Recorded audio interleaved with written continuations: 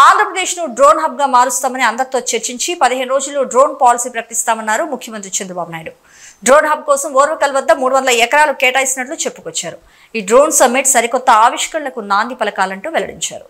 Within 15 days, by taking all your opinions, we are going to announce drone policy immediately, and also how to create ecosystem. That policy also will come. And also I am requesting Government of India. I am prepared to give 300 acres of land, first of its kind, in Oravakallu, Kurnool district. We will give you one of the best infrastructure there. It is nearer to Hyderabad, nearer to Bangalore, nearer to Amaravati, nearer to Chennai.